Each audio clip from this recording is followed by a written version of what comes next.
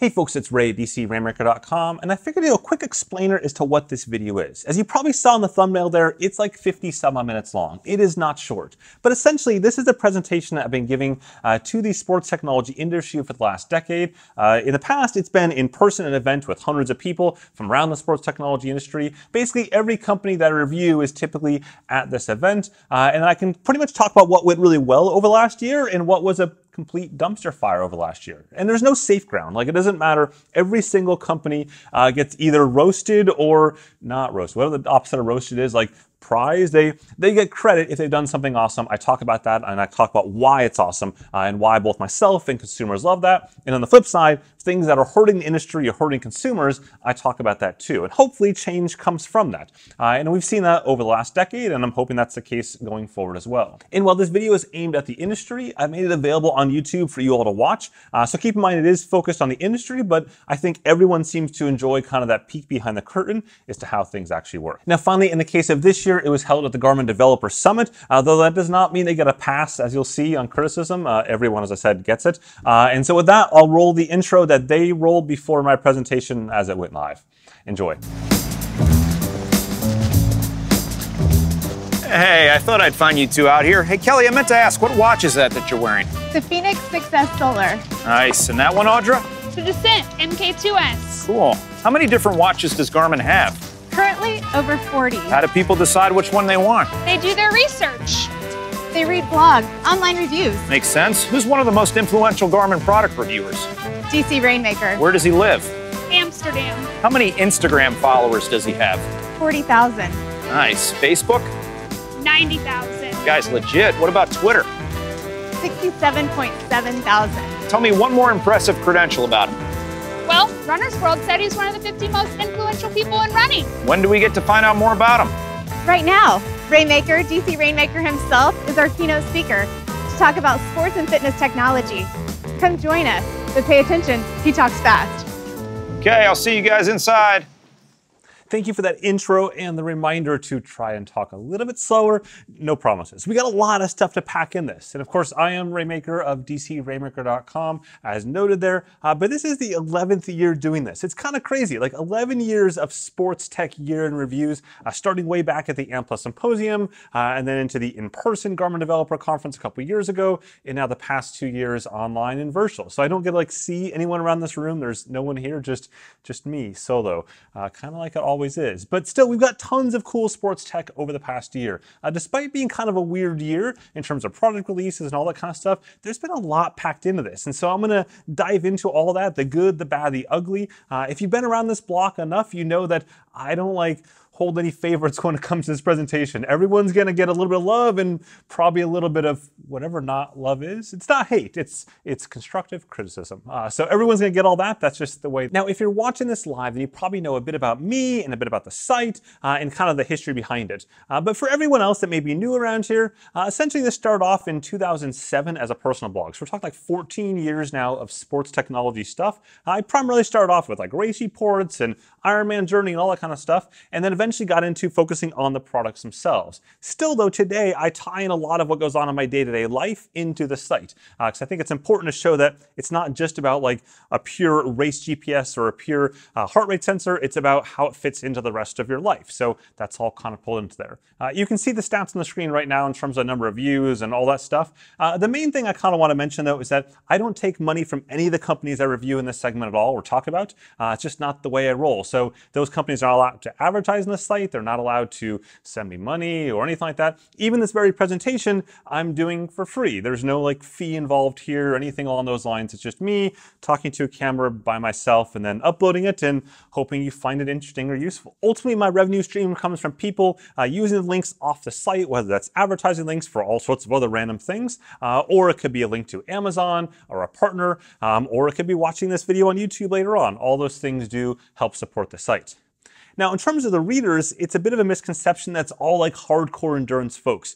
The vast majority of views on the site are not for that. They're for more basic kind of fitness trackers and activity trackers, and it's for readers all the way from the people doing their first 5K all the way up to Olympians. And it's all of the kind of sports media out there tends to follow the site, both mainstream media that may be coming from, like a CNN or BBC or something of that realm, New York Times, etc., that want to understand how a device works and then redo their own reporting based on that. So it's a huge audience. I try to distill all this super tech down to something that's relatively easy to understand, but I'm still going to go super deep and geeky and stuff where it makes sense and where it's kind of interesting. So what is sports tech? In a nutshell, it's everything on the screen there. If it has got some sort of microchip in it or some sort of processor, and you're going to use it in sports, health, and fitness, then I'm likely going to cover it. So with that, let's dive into the sports tech trends of 2021. At a very, very, very high level, kind of the core things that I saw over the past year were, one, that companies focused mostly on software updates and feature updates and things like that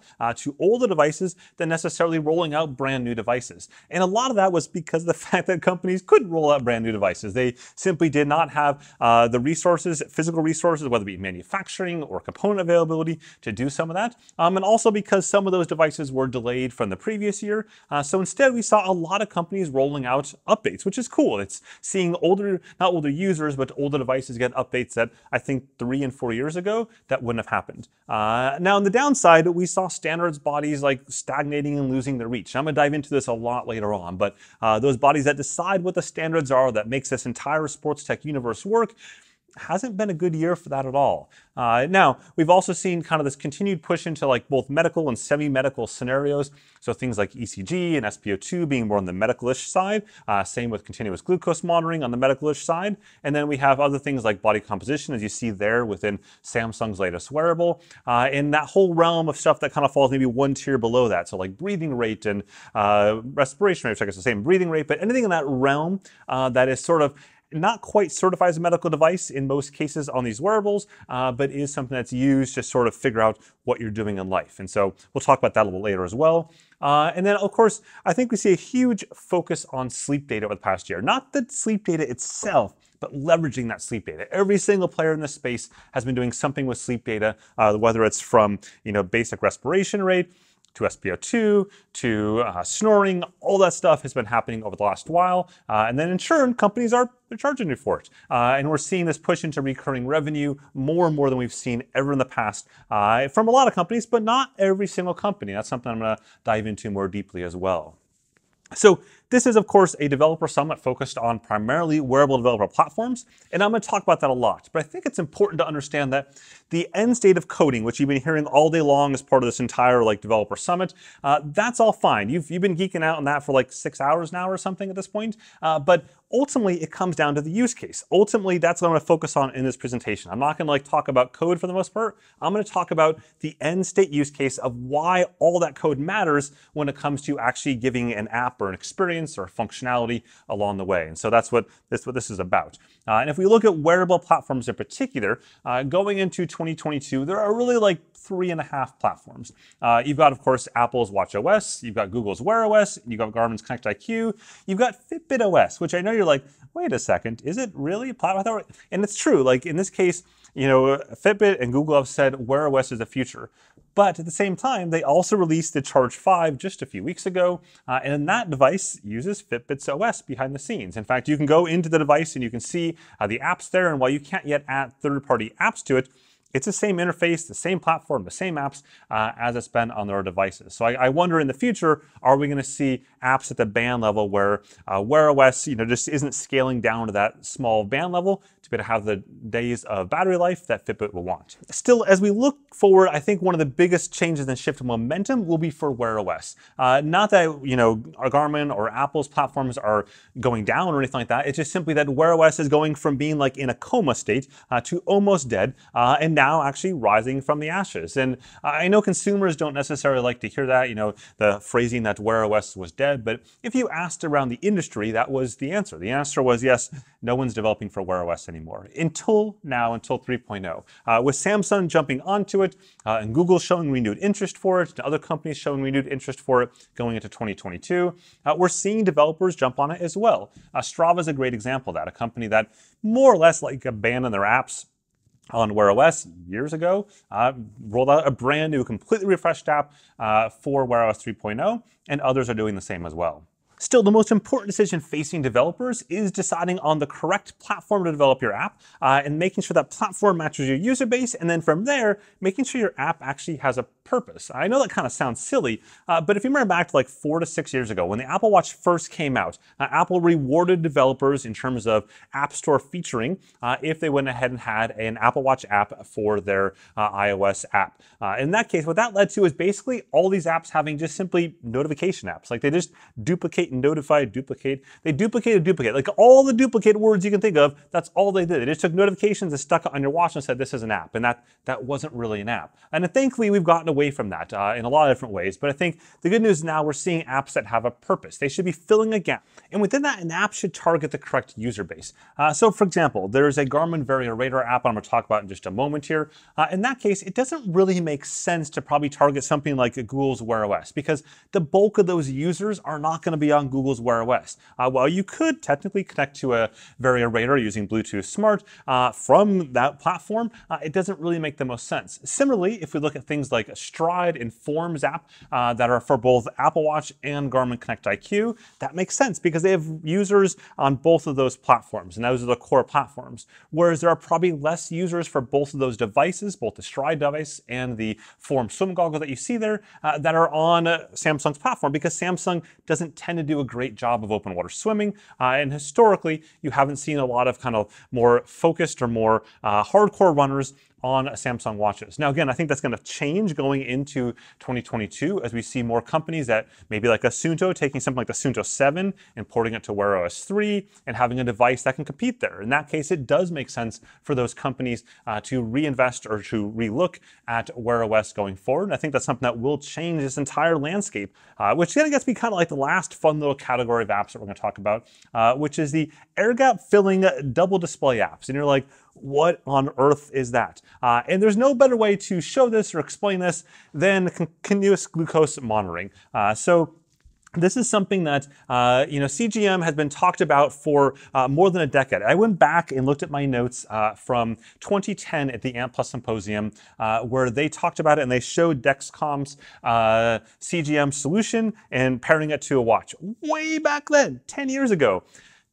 And it's just finally today getting to that point. Today, Garmin, of course, announced earlier this morning this connectivity between their Garmin watches and the G6 there. And it's something that is literally a decade in the making. It's kind of crazy to think about. And of course, Garmin is not the first one that Dexcom's had a partnership with. They've got the Apple Watch connectivity that's been there for a while now. Though in that case, that was more about like daily trends versus this, as you can see there, is also about kind of during sports trends. So the exact values during sports is opposed to just sort of your daily view of things. And of course, they're not the only ones. I've been using lately the Super Sapiens sensor, which is essentially just an Abbott Lab sensor to do the same thing. But all of these have one sort of big catch. They all require a phone. Even Garmin's announced it this morning. You see that picture there, it shows the G6 with the watches, but what's missing from that picture is it still has to go to the phone, just like Super Sapiens does as well. In the case of Super Sapiens, if you want to go from that sensor to a Garmin device, your phone has to be there, or you have to have this handy dandy little band, which is another wearable that you've got to wear because things are all kind of locked in. Now, at some point, this will change, of course, but it doesn't sound like it's a near-term thing. And this isn't like a regulatory thing, best I can tell from talking to various companies. This isn't some sort of technical thing. It's more around a business kind of interest thing in the way they set up these platforms. And so I think that's something that has to change if we want to have this data with us all the time without having our phone with us all the time.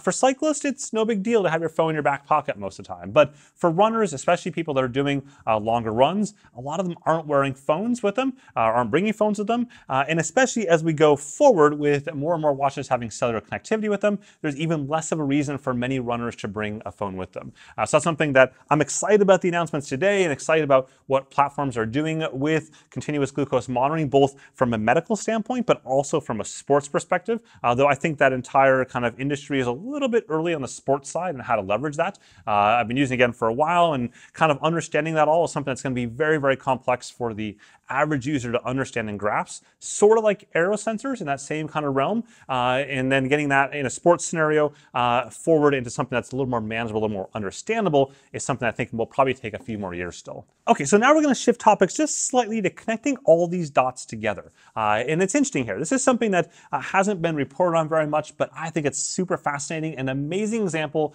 of using sports technology all like from different parties all in one thing for what I think is a common or greater good.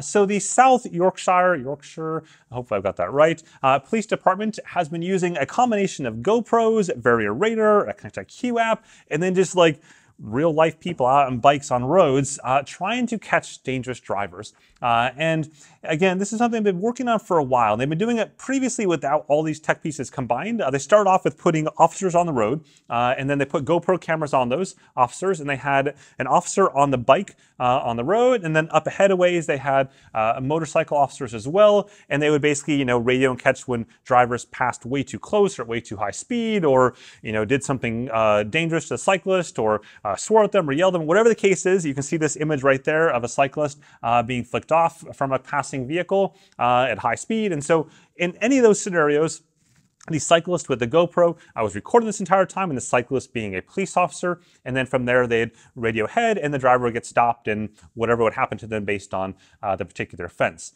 But they've been stepping this up. So back in early September, they went out with a group of cyclists as part of a Trek women's group that they went out and they rode for like hours. So we're not talking like a 20-minute stretch down the road, but for hours with their police folks in front of them a ways and basically picking off drivers. And then more recently, they went out with another rider. In this case, she had the Garmin Varia radar on the back. You can see that there. But also on her Garmin Edge device, she had a Garmin radar app, a Connect IQ app made by a third-party developer and not by Garmin at all, that records all that data. It literally records every single time a car passes you, the estimated speed, overtake speed, whether it's a dangerous overtake speed or not, and it plots it on the map. It's super fascinating stuff.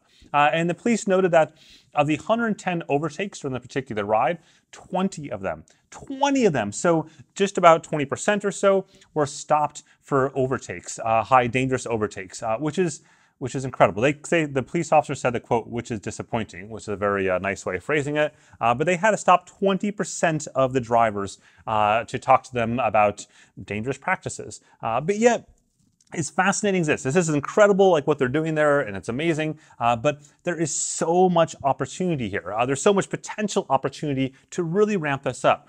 For example, in talking to them, they wish they had ways to have this data automatically overlaid on the GoPro footage they have. And I know in the past, Garmin used to be a competitor with GoPro in terms of action cameras, but I think we can all agree, like if you don't release a product for whatever it is, 3 or 4 years now or more or something like that, you're probably not a competitor anymore. So I would love to see that integration happen there. And the same thing goes on taking that integration and bring it into something like Strava Maps. And I think that's where there's so much potential for this sort of stuff. And when I go out and cycle, I want to know where I'm not going to die. And I think that's something that, I'm lucky living here in the Netherlands that arguably have the safest cycling roads on earth. And it's amazing. And I don't ever think about that.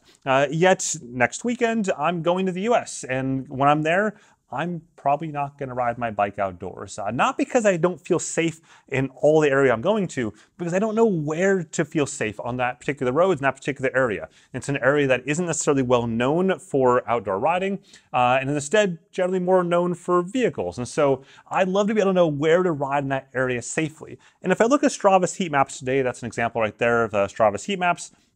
You'll see that those are all about telling me either where I've ridden in the past, if they're personal heat maps, or they're about telling me where other people ride. And even they can kind of figure out what the best routes based on how many people ride those routes and the speed of those routes, because they're looking and saying, hey, if this person's going fast on this route, then it's probably a good route versus a stop and go through a city or something like that. But the key thing is they don't tell me why that person's riding fast, which is interesting because if I'm on a sketchy road somewhere from a car perspective and I'm riding along, I'm hauling butt. I'm going as fast as I can to get through that little short section, hopefully, and get to the next road. So that's almost like an inverted reason why you'd want to ride in that road. I don't want to ride in that road because it's fast. I want to ride somewhere else, but I have to get through that section fast. But I sit here and go, why is this data not there? Varia radar has been out there for years now. Why isn't Garmin and Wahoo and Stages and Hammerhead, all of which support Varia radar, taking the same sort of data, that little Connect IQ app that I mentioned, made by a small developer in the spare time, why isn't that data being written to the fit file and then in turn being passed to Strava? We're talking potentially millions and millions of cycling rides every year that could be dumped into Strava in their gigantic database of routing to figure out where the safest place to ride. We're to look at that data and go, this particular road has tons of car passes at high speeds, at significant overtake speeds, at dangerous speeds. Probably should avoid these things. And then further, if you go beyond that, why can't Strava look at that route that it just gave me and say, hey, by the way, 12 people died in this route over the last 5 years? And I know that sounds morbid, but isn't that the point of a routing engine, to give me good suggestions? Not just like the most scenic suggestions, but the ones that I know this road is dangerous. And I know for a lot of people, again, like people living here in the Netherlands, you look at this and go, this is kind of crazy. But one only has to look at the news in the last few weeks to find out what the heck rolling coal is and things like that to say, you know what? Cycling is more dangerous. How can these companies in this space make it safer for me? And of course, the reason why they can't probably do this most easily today is standards. And that's because standards groups over the last year, 2 years, have been kind of losing their ways. And standards are not exciting for consumers. Or something that I probably couldn't make a good YouTube video on standards because people would be bored about it. But ultimately, they are so critical to your products working the way you expect them to.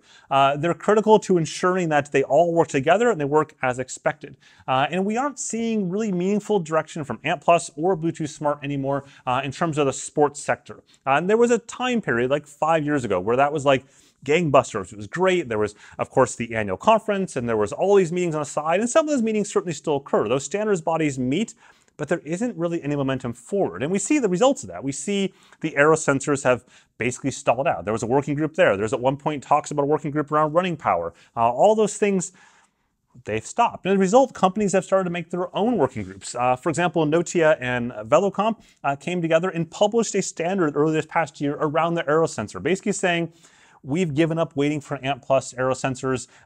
Here's ours. Go ahead and use it. And of course, that has its purpose, but everyone agrees that's not what they want. Everyone agrees they would like to have a standard there, but can't seem to get it over the line. And of course, talking to all these groups, they all kind of blame each other in some way, shape, or form. Consumers don't really care. At the end of the day, they just don't care. They just want this stuff to work. And there's no better example of this than indoor cycling, in fact, because in this case, there are tons of consumer products that are coming out of the market.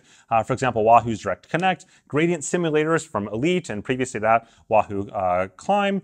There's steering from all these companies, yet there is not a single standard for any of this stuff. It's just simply each company having to fight between them. And the thing is, if standards don't exist between this stuff, users are being held hostage. We saw a great example of this over the past year and a half or so from Zwift. Zwift effectively held users hostage via these hardware manufacturers and demanded licensing fees to integrate with Zwift. Versus they can't really do that for an ANT+ trainer or a Bluetooth Smart trainer because they follow the standards. But when each of these things are baked in their own little ovens, then Zwift can do that. And they have done that. And now to Zwift's credit, over the last, I would say 4 to 6 months, they've kind of like chilled a little bit on the demanding licensing fees for every little thing. But I don't necessarily think that's an assumption we have to go with going forward. I think these companies need to work together. Like, I know they all compete, but at the same time, not really if they're not competing against the right things. So I think there needs to be more focus on that. And ironically, some of this is driven, of course, by lack of in-person meetings. There's been cases somewhat recently, in fact, where I connected 2 companies that are well-known companies in this space and 2 people that should have known each other. And it's not like a knock on them, but it's a case of those people used to go to the ANT+ conference every year. They used to go to Eurobike every year or Interbike every year or fill in the blank a conference every year. And they sort of forget that they knew each other at these other companies. They may have moved around. And I think that is driving some of the lack of partnerships and lack of integrations across companies because people simply aren't meeting in real life. And they're not like stumbling into someone else and saying, hey, what about this idea if we did this? And that's like if you were at the ANT+ symposium for the decade or so there, that's literally what happened every single night, is people from companies that used to compete would meet, have a beer, and come up with an idea to integrate together. And yes, they still competed at the end of the day after that particular meeting, but they often had integrations between them, and that's unfortunately gone now. So Shifting topics again a little bit, going forward, I want to see dual all the things. I want to see dual frequency. We first saw this appear in a wearable this year by Chorus with the Vertex 2, something that, in theory allows for a far greater number of satellites, in turn, far greater accuracy. And it's showing promise, but I wouldn't say it's like earth-shattering at this point. In all my testing, it was mostly, kind of the same.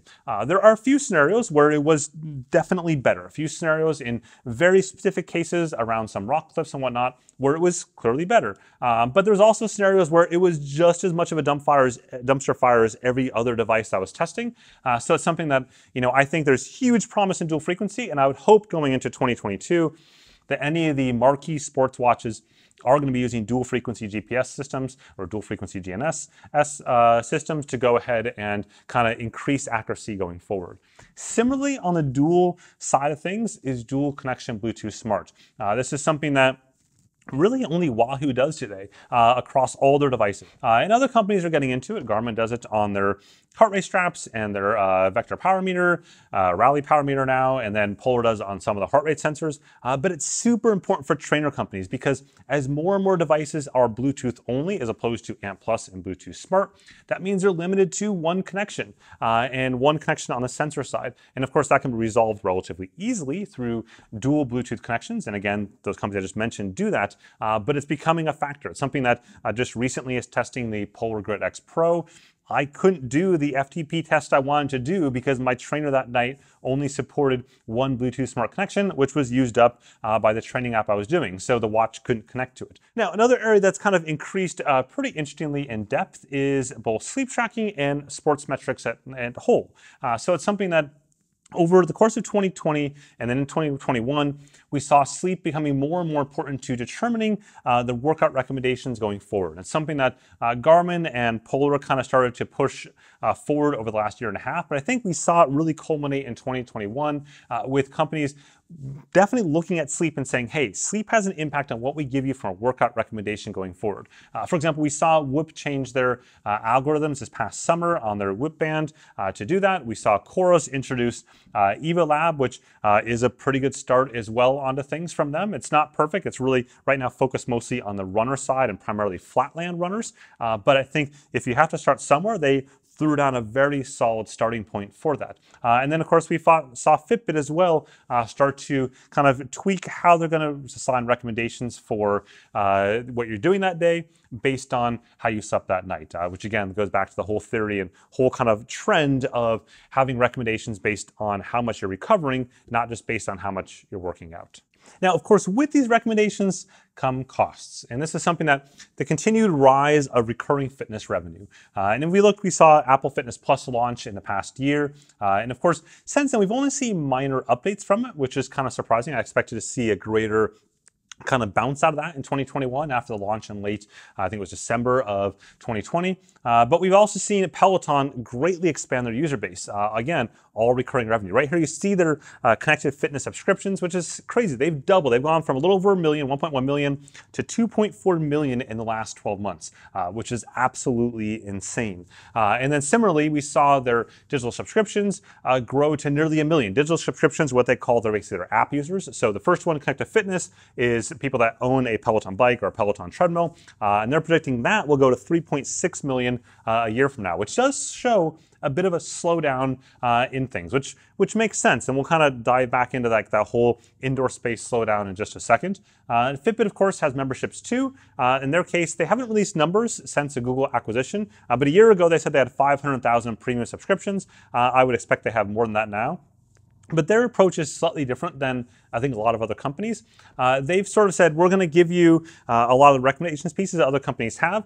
So for example, the upcoming personalized recommendations for recovery and what you should do next is going to be a premium only thing, regardless of which device you have. At the same time, though, they've also pulled stats that are historically free. So for example, if you want more than 7 days of data in a lot of the health metrics, you have to have a Fitbit premium subscription, which I think is kind of a dangerous game to play. Like, I'm all down with paying extra for coaching and classes and stuff like that. That makes a ton of sense, but I don't think you should be charging for your own data on a device that you've already paid for. To me, I'm I'm not really a fan of that. And of course, there's tons of other recurring revenue fitness platforms out there, things like Strava and Whoop and Zwift and TrainerRoad and a million others in the indoor training space and even the outdoor training space that have continued to grow what their user base is and grow kind of their mission, which I'm finding myself paying more and more for different platforms. And I think a lot of people are focusing more and more on subscription fatigue, and not just from the fitness space, of course, from everything. And it's something that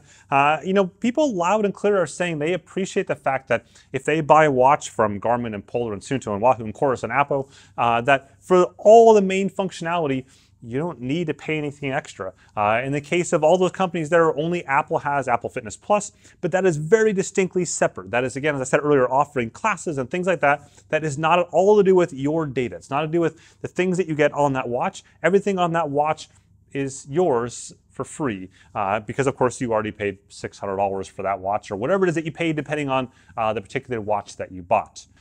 Now, that then gets into probably the biggest mystery of sports tech in my mind, which is why these companies haven't gone after Whoop in that revenue. Whoop is charging $30 a month to use the Whoop band, and it's something that hasn't changed, and they've only grown in popularity. And we've got the new 4.0 edition that should be dropping here pretty soon. It's already been announced, but shipping hopefully soon as well. And a core feature of that is the increased accuracy. And of course, we'll have to see on that from a testing standpoint, but given how much they've focused on that in all the presentations, I'm hoping that's true. If you're a regular follower or of my stuff in the past, then I found the 3.0 band highly inaccurate, which is why it's so puzzling to me that companies, especially Garmin and Polar, and then to a lesser extent Fitbit, that we'll get to that in just a second, haven't gone after this market. They have all those pieces already there. In the case of both Garmin and Polar, they are well positioned with virtually every bit of the insights as Whoop, in fact, way more insights than Whoop, albeit like a little bit junkyard fashion, like they're all over the place in their respective apps compared to Whoop's is far better at consolidating that information into one cohesive, actionable panel. But I just don't understand why either of those two companies haven't gone after this market, because it seems so easy, given they already have the hardware technology, they already have the software platform. It's just pulling that together in something cohesive. And I think Fitbit sees that. If you look at Fitbit's upcoming readiness score, they are basically doing what Whoop does, but in their platform, and they're charging for it, but they're only charging a fraction of what Whoop plans to charge on a monthly basis, plus they're taking that product revenue, that device revenue on top of that. But still, the one thing people forget about is Amazon. Of course, they just announced a whole slate of new Halo kind of portfolio devices, and they've had the Halo tracker around for a while, which is essentially a displayless tracker, and now the new ones have displays on them. And I don't think there's been a lot of attention paid to Halo, and mostly because it seemed like a bit of a disjointed experience when I tried it, and most of the media has kind of been like, yeah, it's not so good. But if there's anything we know about Amazon, anything at all, it's that eventually they figure it out. And once they do figure it out, watch out. And so that's something that I think it's really easy for everyone to forget about Amazon, but I wouldn't forget about Amazon. Eventually, they're going to figure this out, and big data and big platforms is something they do really, really, really well. Now, shifting topics again, displays. This is something that I talked about last year a bit, and how there's such incredible demand for better displays. And of course, in the spectrum of watches, you basically have two camps. You've got something that is like monochrome, very basic, and maybe in like 8-bit color, not 8-bit, 8 color. And then you go all the way up to like Apple Watch clarity of display, right? And that's the whole range there. And of course, at the kind of lower end range of display, you usually get great battery life. And at the higher end range, you get like 1 day or less, 18 hours is Apple's official battery life claim. But there's incredible demand for something in the middle. And I think we've seen both Fitbit and Garmin kind of hit that middle ground of, trying to give you like 4 to 7-ish days of battery life, plenty of GPS for the average person, and then having a display that looks really clear. This is the Venue 2 display that you see right there. And over the past year, there hasn't really been a ton of movement in this area. We saw a lot of movement in 2019, and then a little bit more into 2020. But I feel like 2021 was fairly quiet, and that could be for a lot of particular reasons, whether it be component or product availability, manufacturing availability, stuff like that. But I think 2022 could be a really interesting year for this. First of all, we've got kind of the revamped Wear OS 3 watches, which are requiring a new hardware platform across the board.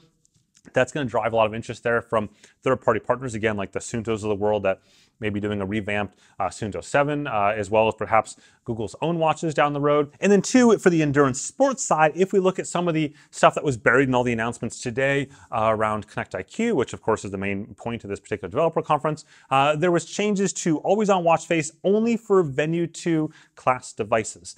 So there's essentially a new class carved out for those devices, with Venue 2 being the only thing in that particular class, and how those devices and those always-on watch faces have more access going forward. And so if there's anything that's like a well-known in the TikTok world, not like TikTok the app, but like TikTok a clock, between how Garmin does its Connect IQ platform and how they do the rest of their product releases, their actual watches and whatnot, is that they have always, since the beginning of Connect IQ time, since the very first day they announced Connect IQ, they've always announced platform changes first, and then they've announced the watches to take advantage of those platform changes.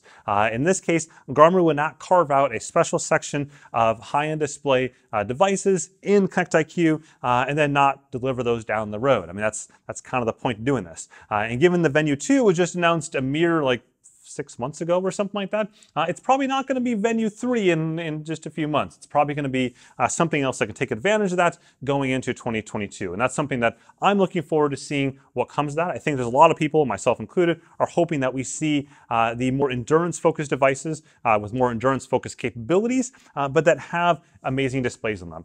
Because for a lot of people, they don't really need to go out and run 80 hours or 100 hours on a device. They might need 20 to 30 hours of GPS time at most, and then they want a nice device for charging once a week or 1.5 times a week. So be interested to see what happens there based on some of the announcements today.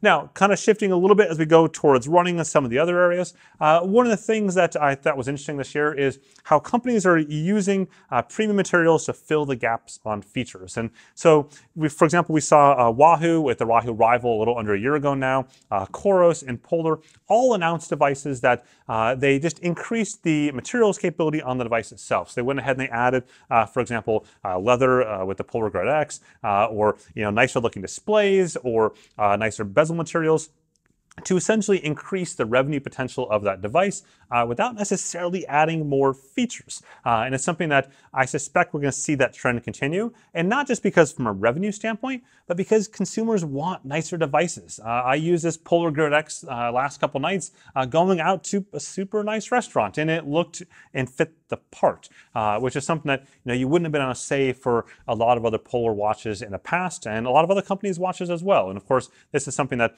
we've seen Withings and Garmin increment on as well in the last 12 months. Meanwhile, Samsung and Apple didn't really change too much in this realm. They've offered more bands, some more customization. And of course, Apple already has their super high-end lineup as well, but nothing really changed in that particular realm going into the next year.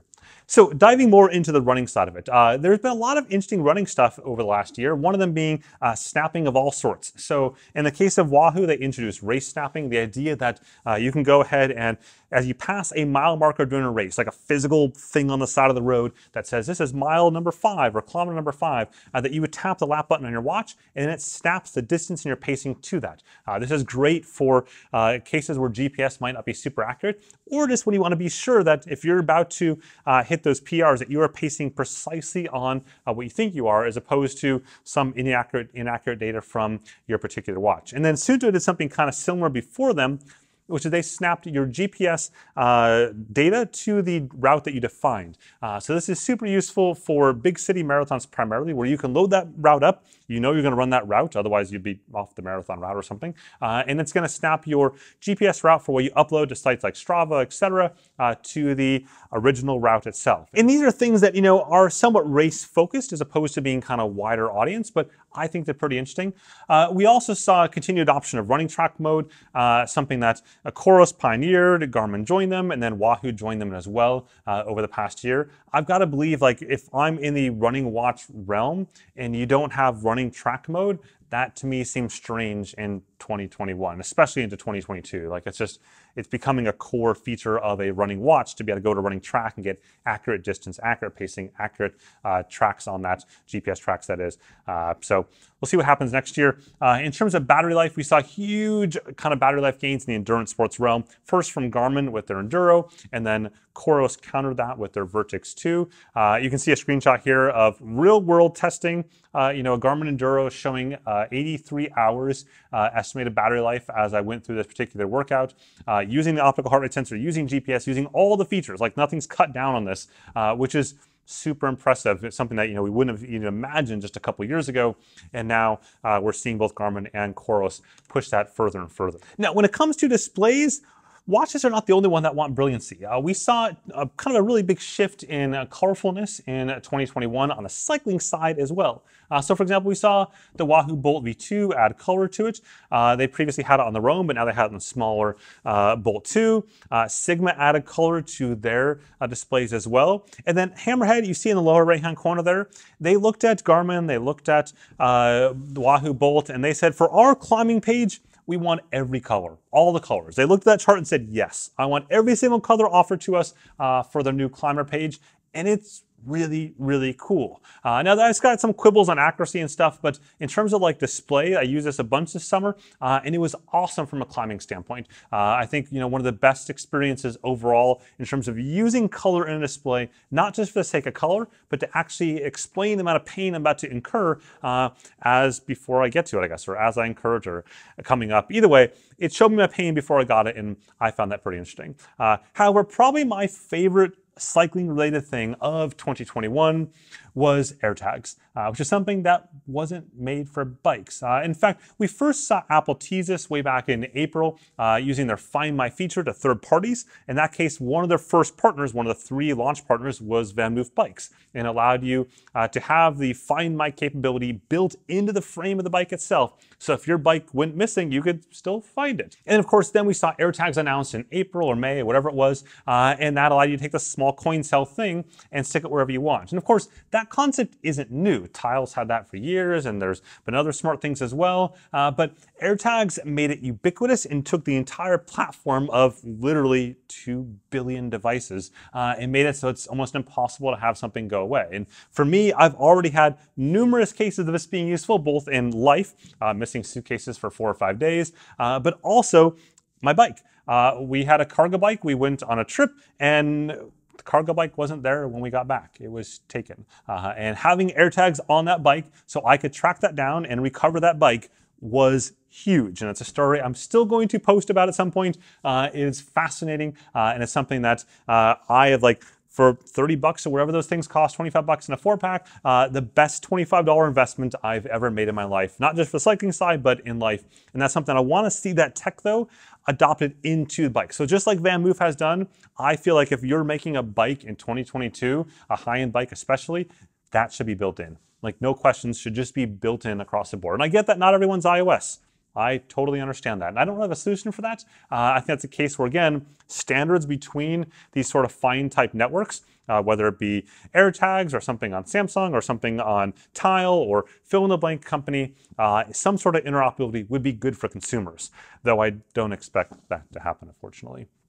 So shifting topics again, aero sensors and running power. 2 topics that haven't really gone too far. So aero companies are still kind of like swirling around. I'll say around the drain, because that implies they're all going downhill. They're just swirling in general, like an eddy on the side of a river, not going anywhere. And there are cases of companies, new ones popping up. So like Ghibli here, I think it is, or Ghibli, popping up, a Canadian company, met with them at Eurobike on their aero sensor. And then there's other ones that just quietly disappear off in the sunset. And I think there's a lot of reasons for this. Number one is just lack of demand due to lack of races. People aren't racing, then having an aero sensor it doesn't make a ton of sense for most people. Again, there's some people that are out there to get like their PR on something, but if you're not racing, then spending all this money and training on something to get the last second or two of performance isn't really doesn't make a lot of sense for a lot of people. But then number two, the standards I mentioned earlier, the lack of standards I think is slowing this market down. And number three, the complexity of these devices. Every single company I've talked to has said we way underestimated how difficult making these devices are and how difficult making those devices understandable to end consumers is as well. Meanwhile, running power is something that it's still kind of stagnating. Stride has done everything they could possibly do to make this interesting for people, but it's just tough. Now, we did get a bit of a boost lately. Strava added support for running power, pulling that from the various device files into Strava, so it makes it a little more visible than it used to be. That happened about a month ago now, so that's a nice little bump there. But I think ultimately, as I said for years now, running power won't gain momentum in the masses until Garmin adopts it natively. So until they do something like what Coros has done and Polar has done, it's not going to hit mass market as something interesting. I know there's plenty of running power products out there, but that doesn't mean that the average person, if you walk up to a race, understands running power. The average cyclist these days, if you walk up to a cycling race or cycling event, knows what a power meter is and knows what to do with it. I'm not talking like just a random, cyclist commuting, but I'm talking like any sort of race, a cyclist knows to do that. If you asked a runner any sort of running race now, it's going to take a few runners to find someone that knows what to do about that and knows how to use it and whether or not they even have the right devices to do that. So it isn't about Garmin doing it better. I don't know if they will or won't do it better, but it's just something about having that market share to drive this particular interest forward.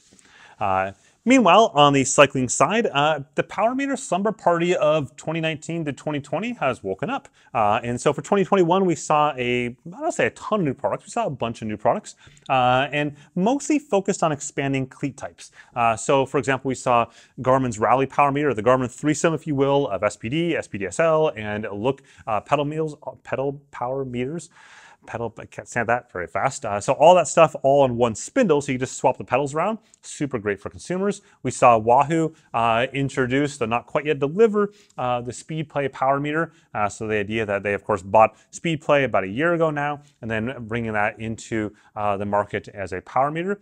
We saw Favero take Shimano's SPDSL pedal and offer that as well as, I say ish because you don't ship it directly as a power meter. You have to buy the pedal separately and then the power meter and stick them together, and it's a bit cumbersome, but it's an option. For people that really want that, it's an option there, and options is always a good thing. Now, shifting towards indoors, the indoor cycling scene, of course, in the preceding year was like blockbusters. It was the greatest thing ever for indoor cycling because of the fact that everyone was forced indoors to ride a bicycle. And so as a result, we saw these huge peaks happen for all these platforms, and a lot of those platforms had to deal with those peaks. But now it's back to reality, and it's back to focusing on the future and focusing on product development. And we're seeing different companies approach that in different ways.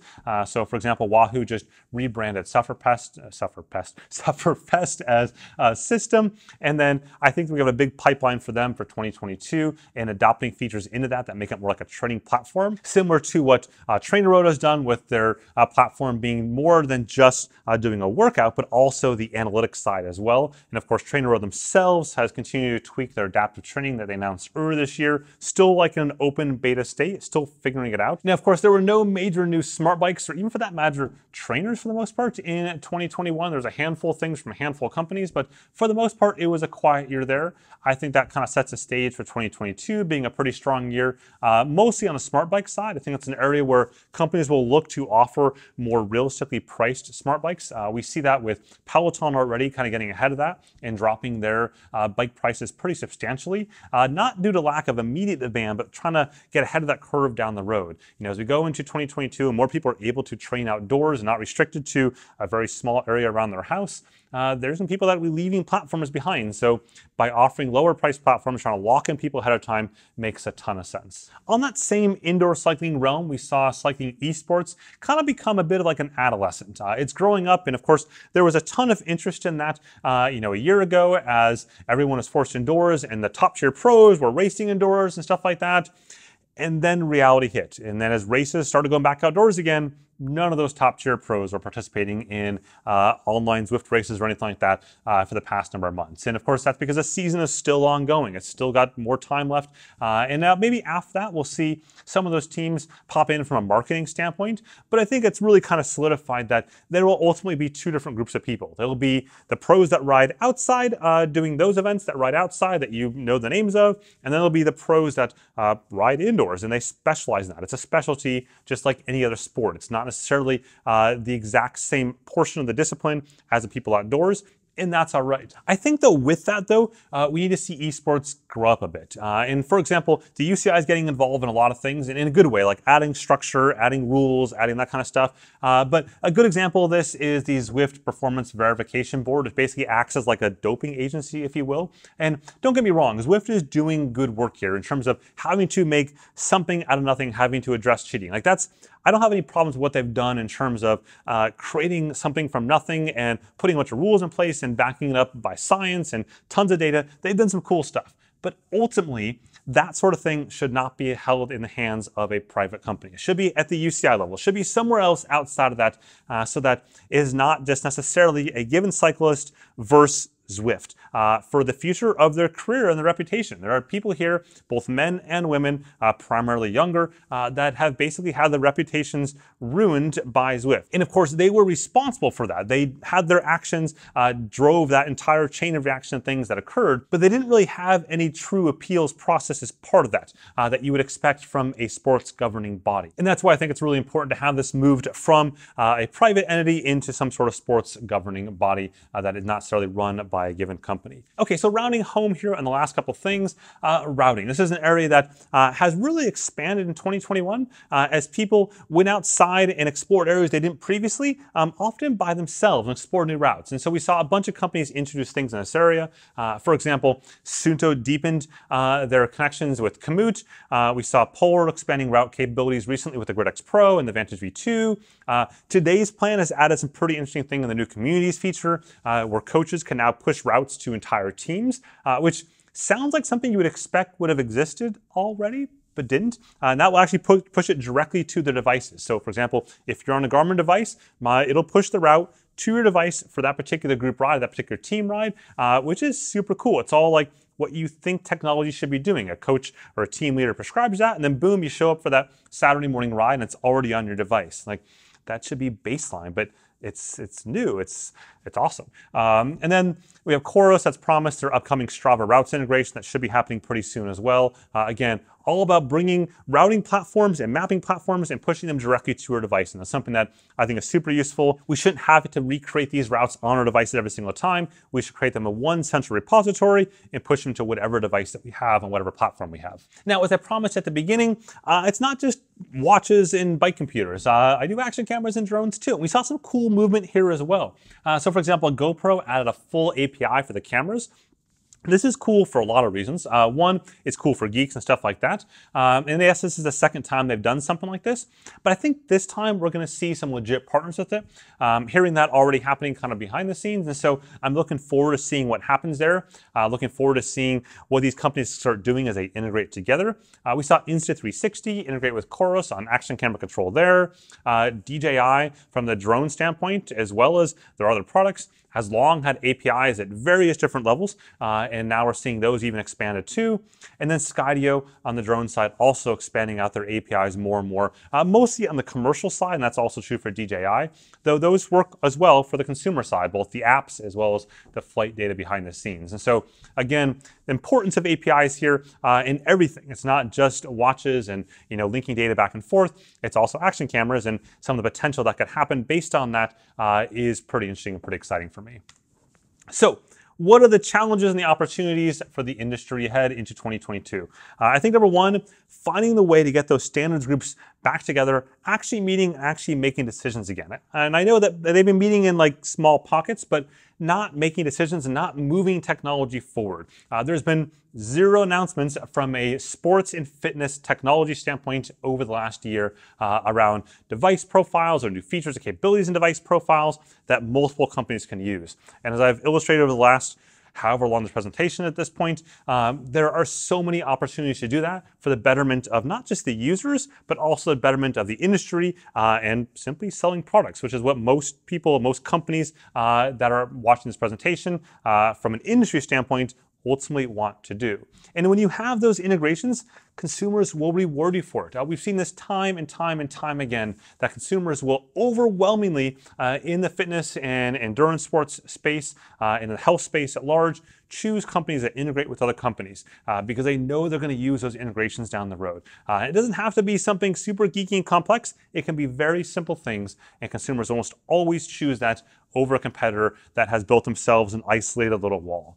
And I think with that, consumers almost always choose companies that reward older devices with firmware updates and feature updates, like we've seen over the last year and a half, especially a kind of focus on that.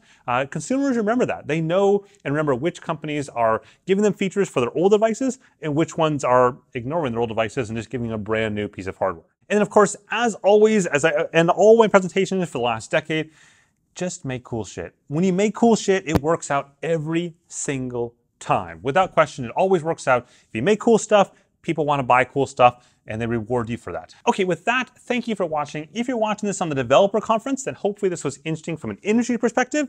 And if you're watching on YouTube, then whack the like button. That's the way this works, right? The like button, subscribe button, the ding dong bell, the whole bit, that's the way this works.